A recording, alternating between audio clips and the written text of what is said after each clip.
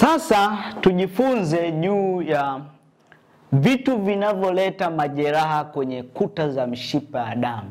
Vitu vinavyoleta endothelial injury. Tumeona ya kwamba magonjwa ya moyo katika sayansi ya mapishi tunayatizama kama inflammatory disease of the arterial wall. Inflammatory disease of the endothelium of the artery, yani majeraha na kuvimba kwa kuta za mshipa ya damu.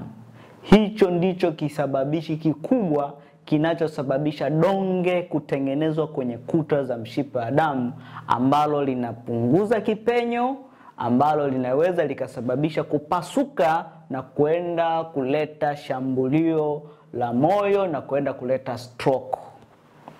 Sasa tunataka tujifunze vitu vinavyosababisha majeraha.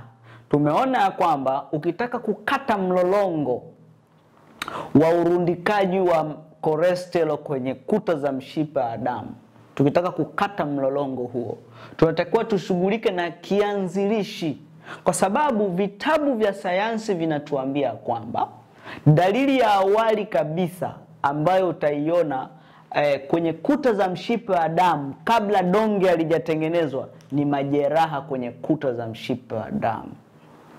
Sasa tuone vitu vinavyoleta majeraha kwenye kuta za mishipa ya damu, ambapo mimi huwa nasema ni vihatarishi vya wewe kupata shambulio la moyo na stroke. Unaweza kuwa unashangaa baba yako amepata shambulio la moyo na stroke wakati hali nyama, hali mayai, anatupa kiini, hanywi maziwa yenye cholesterol, lakini kapata shambulio la moyo. Wapi anapokosea? Hapa ndipo unatakiwa ujue sasa siku ya leo. Kitu cha kwanza kabisa, sayansi inasema nini sasa hivi? Free radicals, reactive oxygen species kwa jina jingine. Kitendo hiki cha hizi free radicals kulemea mwili wako, zinauweka mwili wako kwenye msongo wa sumu, tunaita oxidative stress. Labda nifafanue kidogo kuhusu free radicals. Free radicals ni mabaki ya oxygen ambayo huwa yanatengenezeka mwilini wakati mwili unachakata vyakula au wakati mwili unajiendesha. Ni mabaki ya oksijeni ambayo huwa yanatengenezeka wakati chakula kinapikika, unapokuwa unapika chakula chako.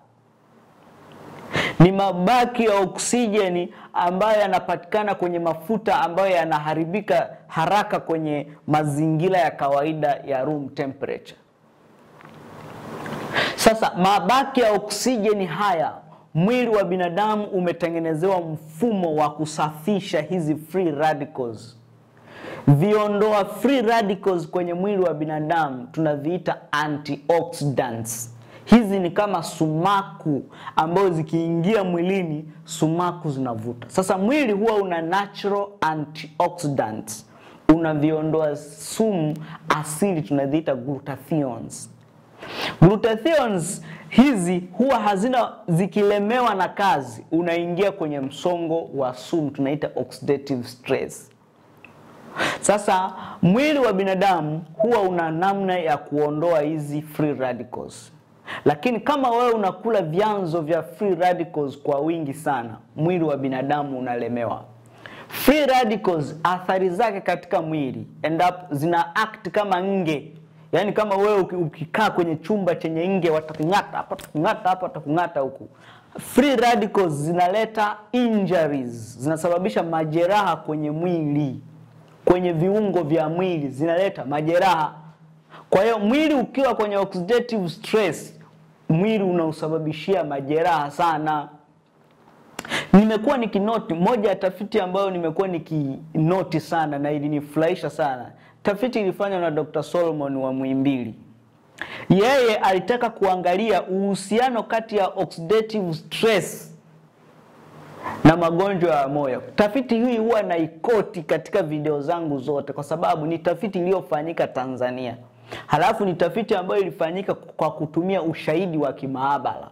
Wagonjwa waliokuwa wanahudhuria kliniki ya kisukari Muhimbili walichukuliwa sampuli za damu, baada ya kuchukuliwa sampuli za damu, walipimwa kiwango cha oxidative stress kwa kutumia spectrophotometer machine.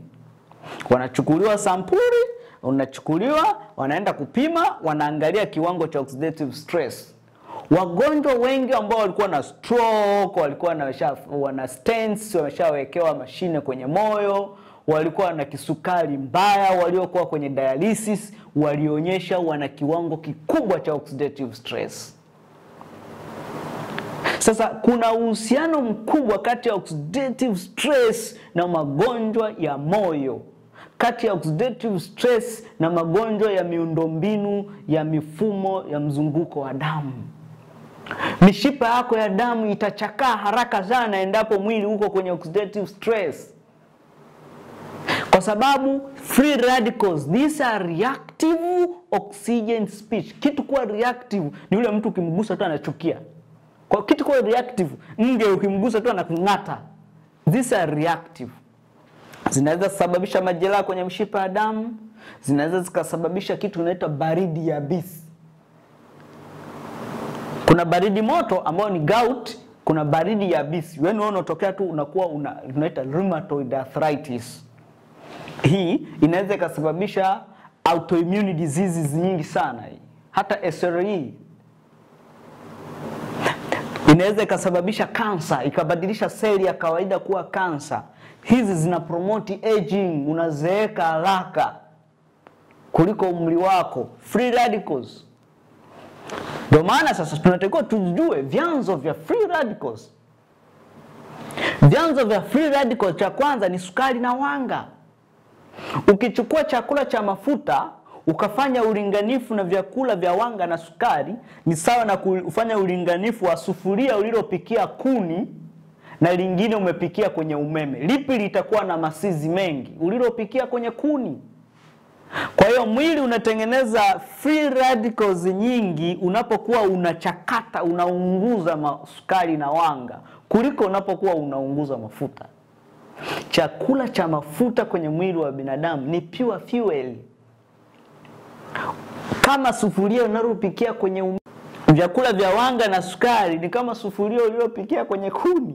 Yale masizi ndo free radicals. Fanya hiyo assumption ili upate kuelewa.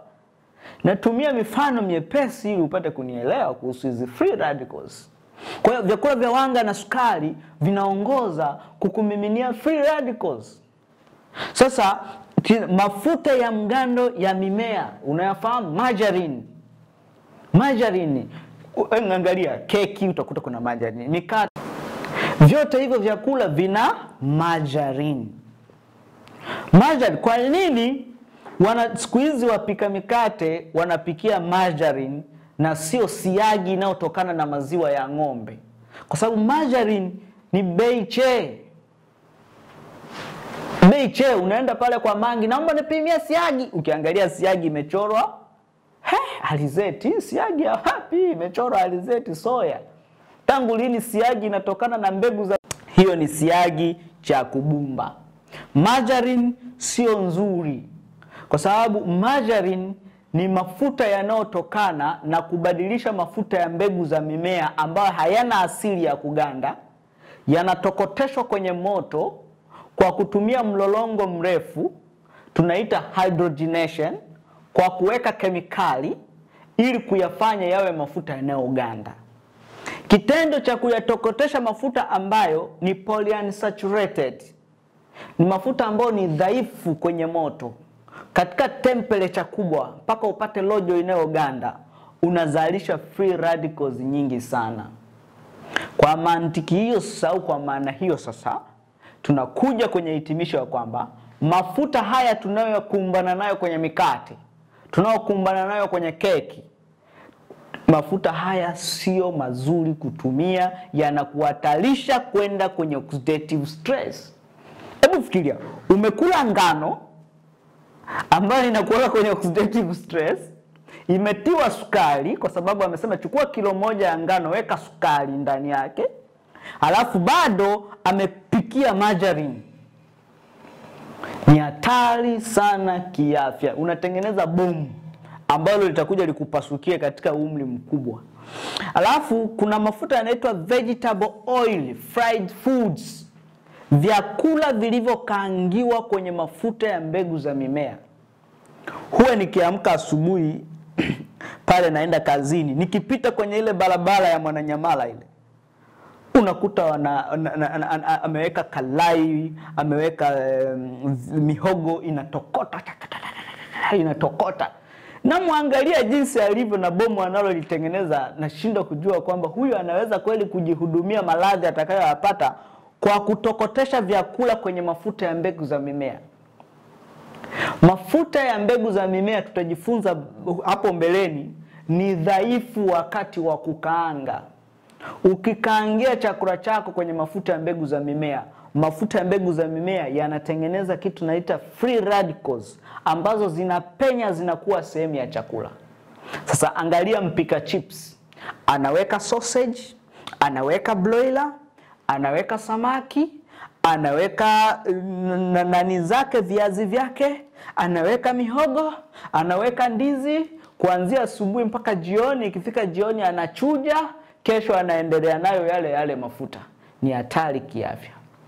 Na wewe mama nyumbani, unachukua mafuta ya alizeti, unayapikia, unakaanga, unarudia tena, unatunza budget. Baba, matokeo yake baba anamaliza nguvu za kiume, baba anaongezeka uzito, wewe mauvimbe, wewe ganzi, pressure inaanza kupanda, hauelewi unaumwa nini, kumbe ni vyakula unavyokula nyumbani kwako. Chukua mfano, huu ni mshipa wa damu. Kwa nini free radicals? Huu ni ukuta wa mshipa wa damu. Chukua mfano. Haya. Huu ni ukuta wa mshipa wa damu. Sasa hizi free radicals ambazo tunazita reactive oxygen species zinakuja kuleta arterial injuries, majeraha kwenye kuta za mshipa. Tunaita endothelial injury kitaalamu. Majeraha kwenye kuta za mshipa wa damu. Endothelial injury. Haya majeraha kwenye kuta za mshipa wa damu yanayoletwa yanasababisha kuta za mshipa wa damu zisitengeneze kitu tunaita nitric oxide. Inaitwa nitric oxide. Nitric oxide, narudia tena, endapo reactive oxygen species zimeleta majeraha kwenye kuta za mshipa wa damu, zile kuta zikavimba, kuta za mshipa wa damu zinashindwa kutengeneza nitric oxide. Nitric oxide kwenye mishipa ya damu huwa inafanya kazi gani? Kazi yake kubwa ni kutanua mishipa ya damu ili damu ipite katika mgandamizo unaotakiwa. Kwa hiyo kama wewe ni mtumiaji sana wa hivi vyakula tulivyovisema, utasababisha mwili kuingia kwenye oxidative stress, utasababisha mwili kulemewa na hizi reactive oxygen species. Matokeo yake kuleta majeraha mengi kwenye kuta za mshipa ya damu. Kuta za mshipa ya damu zitavimba, zitashindwa kutengeneza nitric oxide, pressure yako inaanza kupanda. Kwa hiyo moja ya sababu kwa nini vyakula hivi tunavituhumu, haujaona cholesterol hapa. Haujaona cholesterol. Otherwise uchukue nyama uikaangie mafuta ya alizeti. Uchukue mayai uyakaangie mafuta ya alizeti. Hapo ndipo unaweza ukasababisha mwili kulemewa na free radicals. Lakini nyama kama nyama ikijikaanga na mafuta yake, mayai ukakaanga na mafuta yanayohimili moto, hauwezi mwili wako ukatengeneza ukaingia kwenye oxidative stress. Kwa hiyo kitu pekee ambacho kinasababisha free radicals ilete maradhi ya lishe ni kwa sababu free radicals zikiulemea mwili unaingia kwenye oxidative stress. Ukishapata oxidative stress, nini kitafuata? Utapata injuries, majeraha. kwenye kuta za mshipa wa damu. Then kuta zile zitavimba, zita undergo inflammation. Baada ya inflammation, kuta za mshipa wa damu hazitatengeneza nitric oxide. Na usipotengeneza nitric oxide, nini kitatokea? Kitatokea ni kwamba tutapata kitu kitaalamu. Napenda kutumia neno moja la kitaalamu linamaanisha vizuri sana. Tunaita endothelial dysfunction. Dysfunction. Maana yake ni kwamba endothelial dysfunction, kuta za mshipa wa damu hazitafanya kazi yake kutengeneza nitric oxide. Maana yangu ni kwamba ile vasodilatation, kule kupanuka kwa mshipa wa damu na kusinyaa, mshipa wa damu ili uweze kutanuka vizuri, damu ipite vizuri, hicho kitendo hakitawezekana. Matokeo yake pressure inaanza kupanda, damu inaanza kupita katika mgandamizo mkubwa. Hivi ndivyo vyakula vya wanga, vya sukari, vyakula vilivyopikiwa mafuta ya mgando ya mbegu za mimea, margarine, pia mafuta ya mbegu za mimea ukitumia kukaangia vyakula. Kwa hiyo vyakula vyote vilivyokaangiwa kwa kutumia mafuta ya mbegu za mimea yanakuhatarisha kupandisha pressure katika huu mfumo niliokueleza katika hii video yangu. Haya, wagonjwa wengi wa moyo, kwenye pressure, wenye sukari, huwa wanaenda tu kupima cholesterol. Tena wanapima kitu inaitwa total cholesterol. Cholesterol, doctor, cholesterol yangu iko 5. Ndio inayonisifanya mimi nisilale usiku kucha. Vihatarishi vinavyosababisha shambulio la moyo, pressure yako kupanda, mishipa yako ya damu kuchakaa. Cha kwanza tumejifunza ni free radicals. Cha pili, hiki ndicho unatakiwa ukizingatie sana, omega 3 and omega 6. Omega 3 and omega 6. Katika mwili wa binadamu kuna mafuta aina kuu mbili. Kuna mafuta mgando, kuna mafuta ambayo ni kimiminika. Mafuta mgando, yapo mgando asili na yapo mgando ya kutengeneza. Tuzungumzie mgando asili. Mfano siagi. Siagi inayotokana na maziwa. Samli inayotokana na maziwa. Mafuta yanayotokana na nyama. Haya ni mgando asili. Mafuta yanayotokana na nazi ni mgando asili.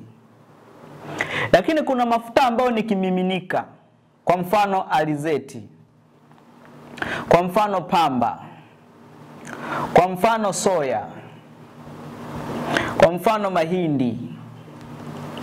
Haya ni mafuta ambayo ni kimiminika, ni mfano. Halafu kuna mafuta ambayo ni mgando artificial. Mgando ya kutengenezwa na binadamu.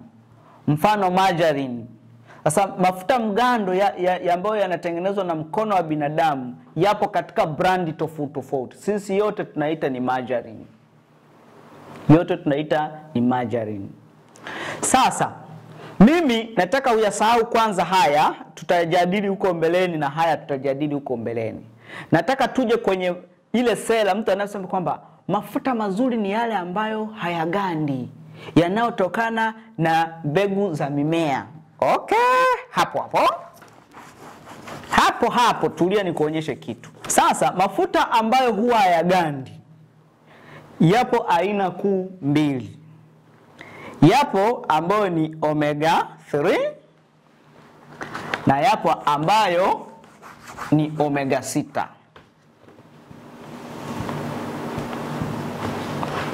Kwa hiyo mafuta ambayo huwa hayagandi yapo ya aina hizi mbili. Kuanzia leo nasisitiza tena, mafuta ambayo huwa hayagandi yapo aina mbili, omega 3 na omega 6. Mfano, omega 3, omega 6 ni yapi? Alizeti, pamba,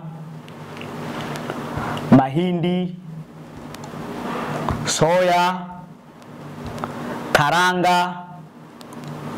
Haya ni omega 6. Halafu omega 3 ni mafuta kwa mfano ya samaki, ni omega 3.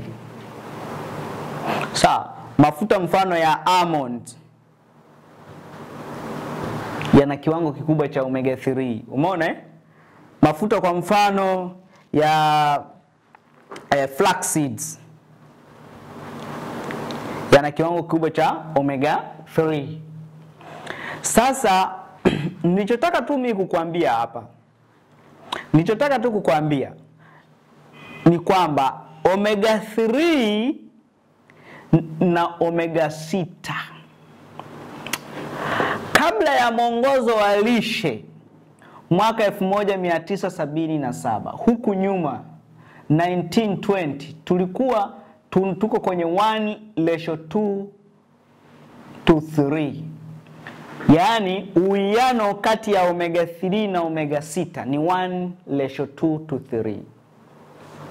Lakini kadiri siku zinavyoenda, baada ya kuambiwa mafuta mazuri ni haya yanayotokana na mbegu za mimea ambayo yana omega 6 nyingi,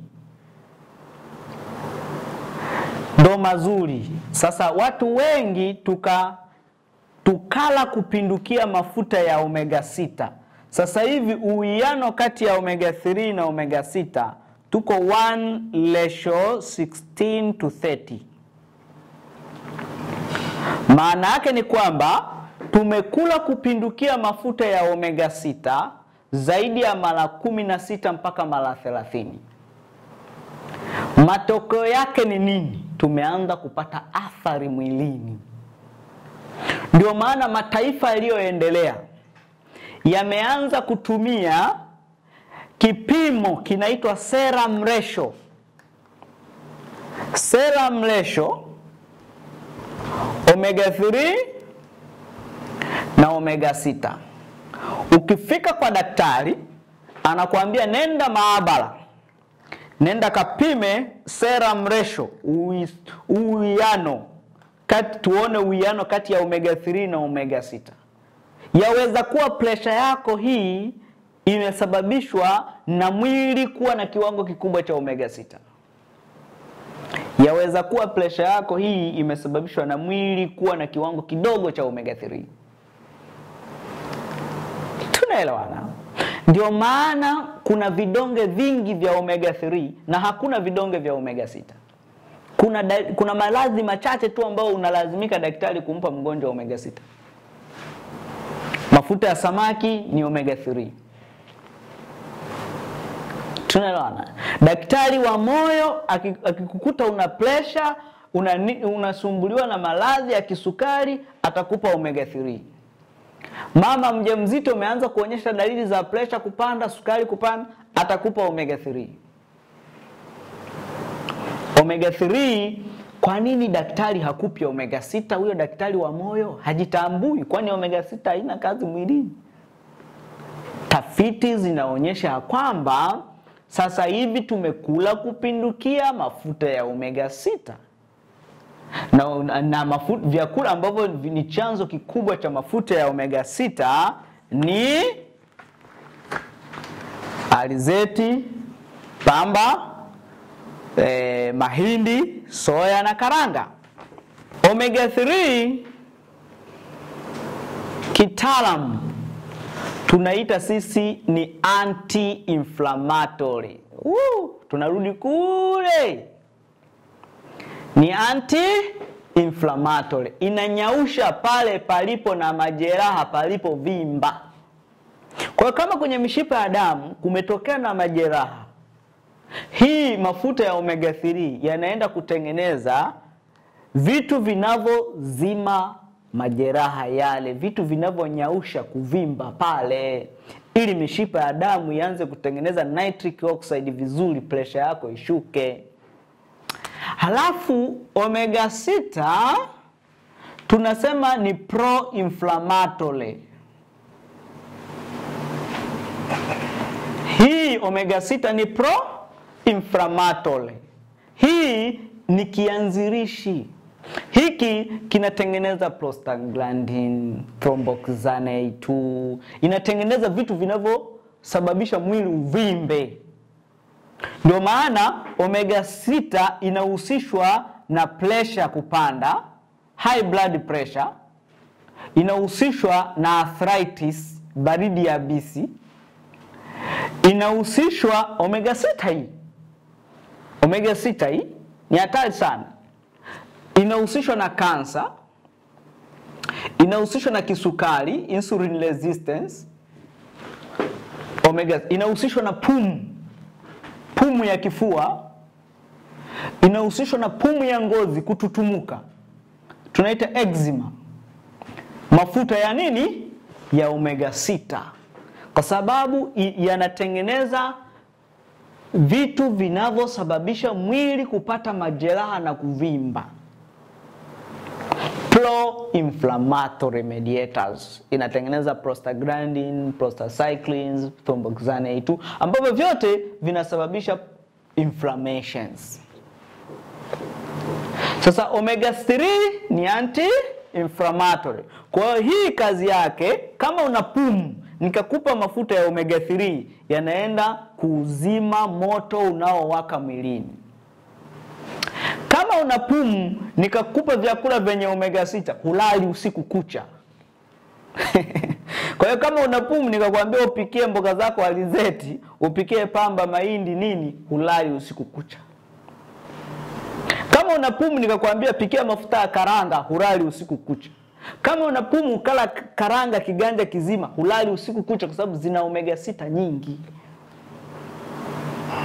Sasa mtu anasema, mimi nina pressure ya kupanda, nimeambiwa mafuta mazuri ya kupikia ni alizeti. Omega 6 nyingi. Sawa, kwa hiyo tunatakiwa, ili tuweze kudhibiti magonjwa ya moyo, tunatakiwa tupunguze mafuta ya omega 6. Mafuta ya omega 6 yanaleta majeraha kwenye kuta za mishipa ya damu. Matokeo yake mishipa ya damu inashindwa kutengeneza nitric oxide. Kuta za mishipa ya damu ni endocrine organs. Zinatengeneza hormone inaitwa nitric oxide. Nitric oxide kazi yake ni kutanua mishipa vizuri ili damu ipite katika mgandamizo unaotakiwa. Kwa hiyo omega 6 inasababisha inflammation kwa sababu it is inflammatory mediator. Kwa hiyo tunatakiwa ili pressure, ukitaka kujikinga na pressure ni tofauti kabisa na elimu zote ambazo umezoea. Unatakiwa ujikinge na vyakula vyenye mafuta mengi ya omega 6 na ule kwa wingi mafuta ya omega 3.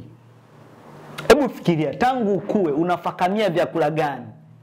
Vyakula vilivyopikwa na haya mafuta ya namna hii, vyakula vilivyo na shehena kubwa ya omega ya free radicals. Na sasa hivi una miaka 35, usishangai kwa nini pressure yako inapanda, kwa nini sukari yako inapanda. Vyakula ulivyokuwa unakula. Sayansi ya mapishi sio diet, ni mfumo. You have to restructure mfumo wako, uanze upya. Kwa huu umri uliobaki, basi kula vizuri, umetosha kujipongeza. Kwa hiyo masomo yetu ni hayo tu. Sasa vyakula vyenye omega 3 ni kama vipi? Ndo kama samaki, omega 3 ya kwenye samaki, kwenye maini, kwenye nyama, huwa iko in red form kutumika na mwili, unaitwa DHA and EPA. Lakini omega 3 ya kwenye flax seeds, almond, chia huwa inaitwa alpha linolenic acid. Kwa hiyo hii alpha linolenic acid inayopatikana kwenye korosho, kwenye almond, kwenye flax seeds, macadamia, hizi ni omega 3. Ili zitumike na mwili lazima zinabadilishwa kwanza kwenda hivi. Kwa hiyo omega 3 ambayo huwa iko in red form kutumika na mwili inapatikana kwenye vyakula vya wanyama na samaki. Kwa hiyo kila samaki unapata DHA and EPA. Pia kuna ala ambayo tunapata kwenye plant based nuts, karanga. Kwa hiyo mtu mwingine anasema mbona ni kila almonds nikila flaxseed, nikila macadamia, hata kama nina pumu sibanwi kifua. Lakini nikila karanga na banwa kifua. Karanga pure omega 6. Hii flax seeds, almond, they are rich in omega 3. Nadhani umenielewa. Kwa hiyo kuna umuhimu sasa na sisi tuanze kutumia kipimo cha serum ratio omega 3 and omega 6 kuyagundua magonjwa haya ambayo tunaita ni inflammatory disease. Ila kwa sababu kipimo hiki hakipatikani Tanzania, mpaka wale watu wenye mapesa wasafiri kwenda nje ya nchi, ukijiona tu ukijitathmini wewe ni mnene, wewe una kisukari, una presha, una pumu, una arthritis, una pumu ya ngozi, nguvu za kiume hamna, mvurugiko wa homoni, wewe mwenyewe tu subiri nifuate ushauri wa dokta, hebu napunguza mafuta haya ya mbegu za mimea na yakata kabisa na yaacha, mimi nitakuwa nakula haya tu mafuta ya omega 3. Simaanishi mtu unaposema mafuta ya omega 3 anamaanisha tu ni yale mafuta ya kupikia. Kwa mfano, nyama ya ng'ombe ina omega 3 nyingi kuliko nyama ya kuku. Nyama ya ng'ombe ina omega, kuna samaki ana omega 3. Kiini cha yai ni omega 3, wewe unatupa. Ni omega 3 hiyo unaotupa. Kwa hiyo nyama, mayai, umeona kiini cha yai, samaki, aina zote ni omega 3. Bado utakula korosho, utakula almonds, utakula mbegu za maboga, zote ni omega 3. Ndio maana wanasema vyakula vyote ambavyo tuna recommend katika program ya sayansi ya mapishi ni anti-inflammatory foods. Ni vyakula ambavyo vinaenda kuupoza mwili wako. Nilivyokuwa natengeneza sayansi ya mapishi niliangalia kwa upeo mpana sana magonjwa yanayowasumbua watu wengi na namna ya kuyakabili magonjwa kwa kutumia jiwe moja ambayo ni sayansi ya mapishi. I hope hata wewe mwenyewe tunaenda kukusaidia. Hebu tuone kihatarishi cha tatu. Kihatarishi cha tatu cha magonjwa ya moyo. Tunaita hyperinsulinemia.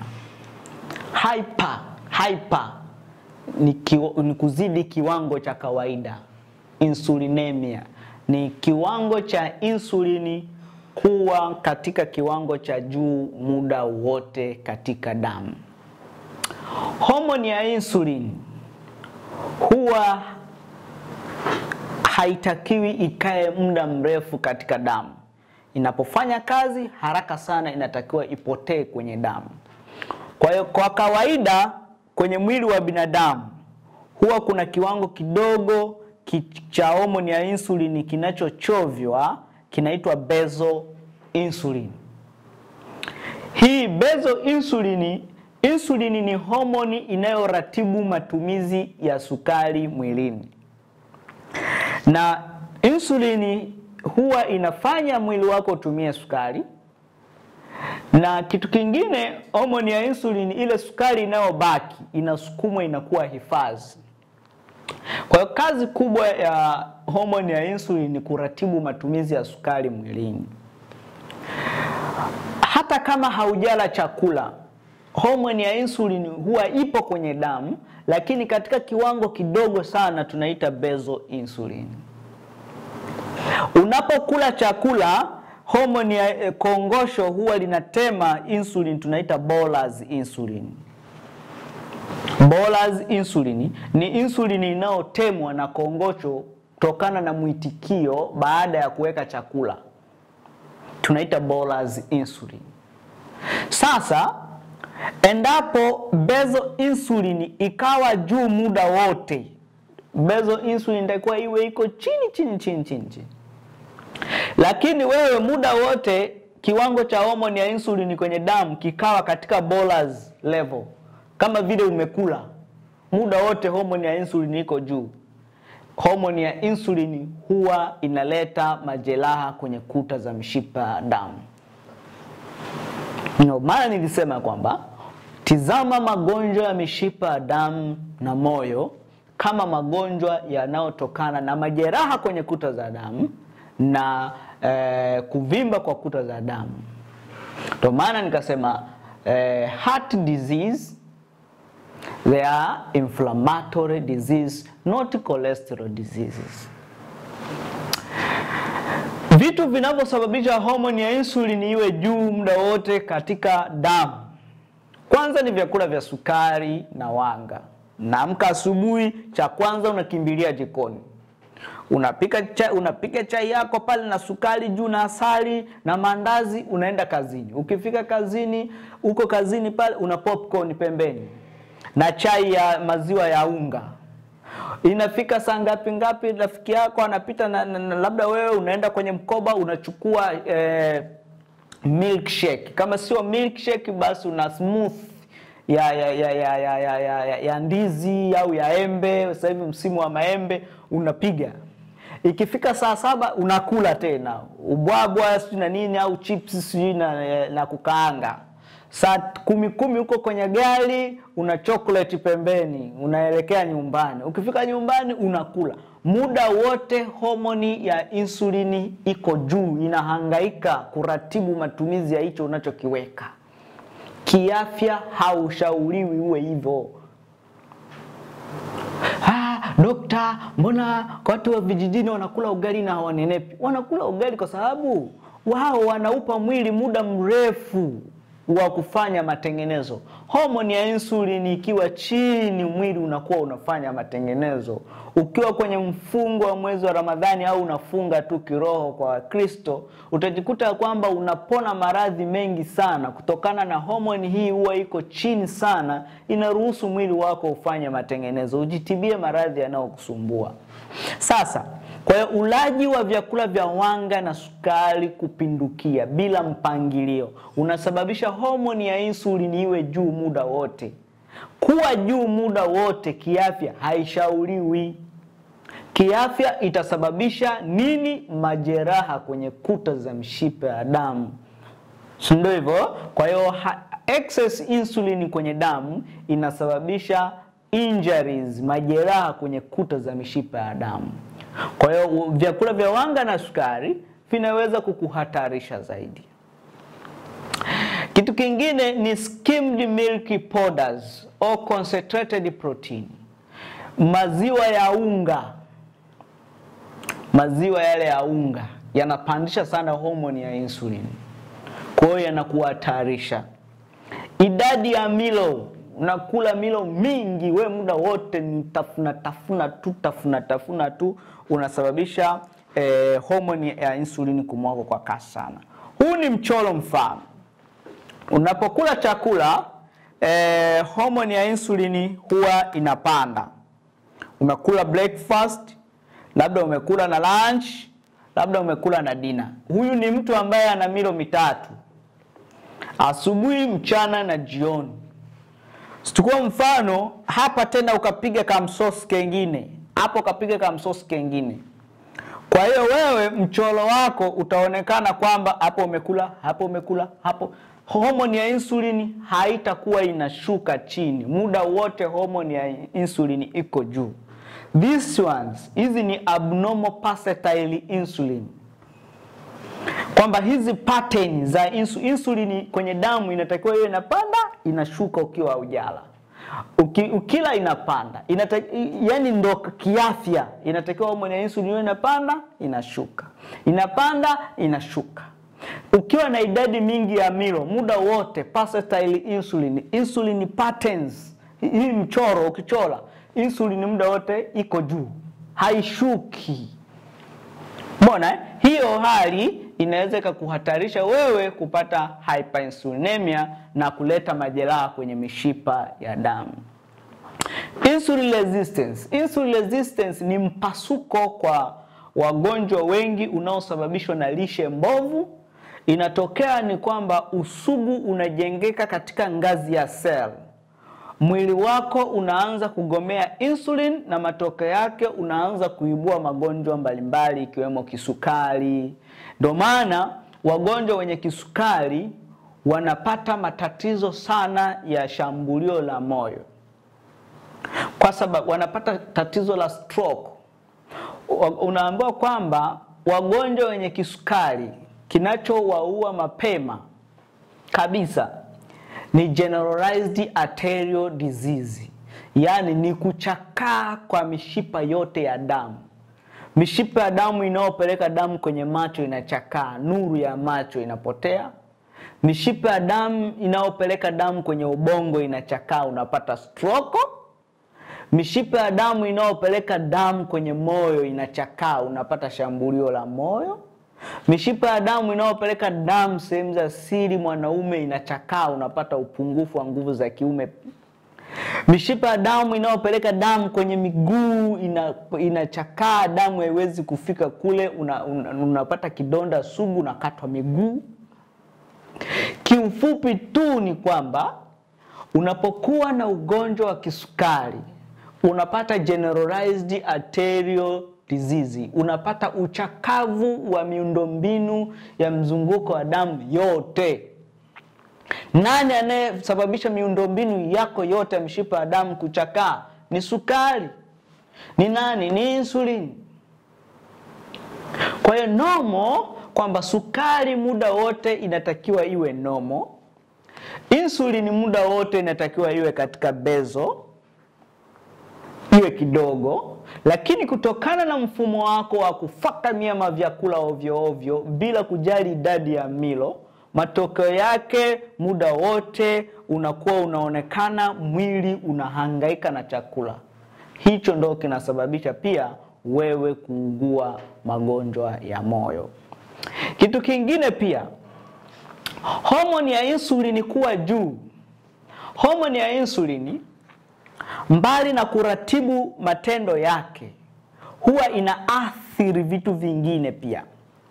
Mfano, kuna kitu kinaitwa figo. Figo kazi yake huwa ni kuchuja vitu ambavyo havitakiwi kuwepo mwilini vitoke, vitu ambavyo vinatakiwa vibaki. Mfano, glucose ibaki, urea itoke, uric acid itoke. Tunaelewana? Vitamins, amino acid, irudi. Vitu hivyo vyote vinafanyika kwenye figo. Lakini pia insulini huwa inapokuwa katika kiwango kikubwa, huwa inapeleka maelekezo kwenda kwenye figo. Inaiamuru figo ing'ang'anie madini ya chumvi, yani sodium retention. Figo inapong'ang'ania madini ya chumvi, automatically mwili unapong'ang'ania madini ya chumvi huwa unang'ang'ania na maji. Kwa hiyo ndio maana wagonjwa wengi ambao wanateseka na hyperinsulinemia, wanateseka na unene, unakuta pia wanapata na pressure. Kwa sababu hiyo tunaita fluid overload induced hypertension. Ni kupanda kwa shinikizo la damu kwa sababu mwili wako unang'ang'ania maji mengi, unapandisha plasma volume, kiwango cha damu, na pressure inaanza kupanda. Miguu inakuwa inakuvimba.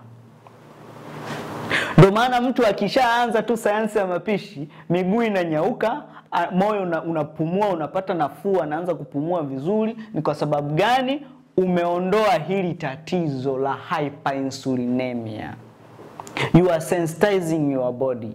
Kwa hiyo ndio maana tunakushauri ya kwamba sayansi ya mapishi sio tu kwamba inaenda kukukinga wewe upungue uzito unaotaka kupungua, lakini pia maradhi haya tunayozungumzia ambayo ungeyapata huko mbeleni hautayapata.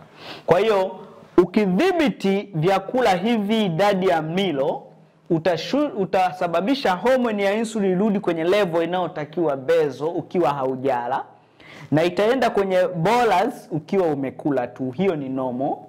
Kwa hiyo sasa kutokana na mpangilio ya vyakula vya sayansi ya mapishi na idadi ya milo tutakayokushauri, tutakusaidia wewe kufanya mwili uachie yale madini ya chumvi ambayo hayatakiwi yatoke nje. Halafu automatically na maji yatatoka, mwili utanyauka, pressure yako itarudi normal, miguu yako yatanyauka. Kwa hiyo ni saa kama taulo ulioiloweka kwenye maji, tunaenda kuikamua sasa. Kwa hiyo ndio program yetu ya sayansi mapishi. Ndio maana wanasema unapokuwa ni mnene, unapokuwa una pressure kali, watu wengi wanasema usile chumvi, usile chumvi. Chumvi ni sodium. Kwa hiyo ukila ile table salt, kazi yake inaenda kuretain maji, inaenda kung'ang'ania maji.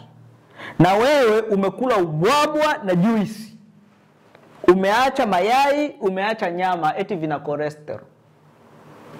Matokeo yake nini? Ubwabwa na juice vinang'ang'ania sodium, vinang'ang'ania maji. Ile chumvi na yenyewe inang'ang'ania maji. Unapata overall fluid retention katika hali ambayo ni mbaya sana. Ndio maana nasema chumvi tunaituhumu kutokana na vyakula vya wanga. Kwa sababu vyakula vya wanga na sukari vinafanya mwili ung'ang'anie madini ya chumvi, mwili ulemewe na maji, mwili upate ganzi, pressure yako ipande. Kwa hiyo tunaituhumu chumvi kwa ubaya unaofanywa na sukari na wanga. Ukipunguza vyakula vya wanga na sukari, ukapunguza haya maziwa ya unga, idadi ya milo ukailimit kabisa, ukaona kula kwa ustaarabu wa hali ya juu, milo 2 mpaka 3 au mpaka 1, itaweza kukusaidia wewe. Utashangaa pressure yako itarudi kawaida vizuri tu, na utashangaa ile chumvi uliokuwa unaituhumu imekuwa tena rafiki kwako. Kitu kingine ni sigara na pombe. Sigara, ukitaka kujua sigara jinsi inavyosababisha maradhi ya moyo, ndivyo utajua sasa kwamba nini halisi kisababishi cha maradhi ya moyo. Sigara unapovuta, inapokuwa inaungua, unatengeneza free radicals. Ukipiga pafu moja la sigara, unaingiza free radicals nyingi sana katika mwili. Na hizi free radicals tumesema ya kwamba zinaenda kusababisha injury au majeraha kwenye mishipa ya damu, inaenda kusababisha mishipa ya damu kuvimba, inflammation, na matokeo yake mishipa ya damu haitatengeneza nitric oxide, unapata kitu tunaita endothelial dysfunction. Yaani kuta za mishipa ya damu hazitakuwa zinafanya kazi vizuri.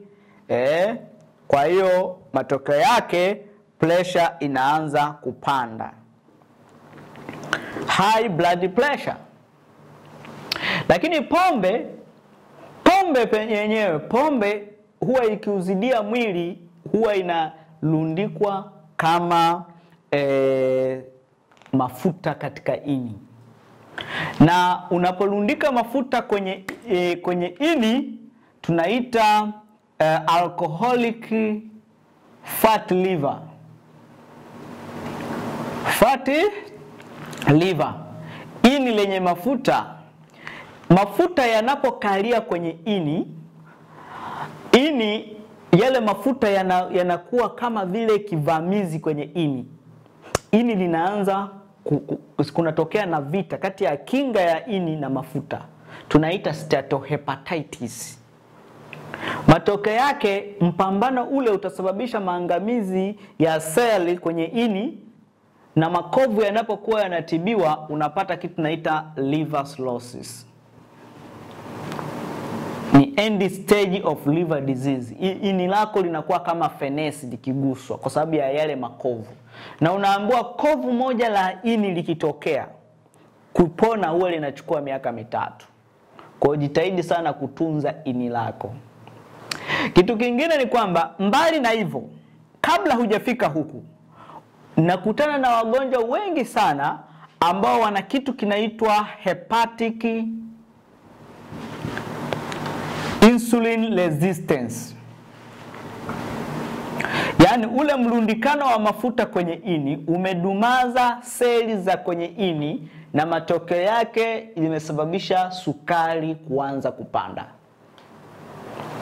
Imesababisha ini lishindwe kuratibu kiwango sawa cha cholesterol. Na hapo ndipo pressure yako inaanza pia kupanda, kwa sababu insulin resistance inachakaza mishipa ya damu kwa spidi ya ajabu. Hivi ndivyo vihatarishi vya maradhi ya moyo. Vipimo ambavyo unatakiwa uvipime. Watu wengi wamekuwa wakikimbilia tu kupima cholesterol. Tumeona hapo vihatarishi vya maradhi ya moyo. Ndio maana labda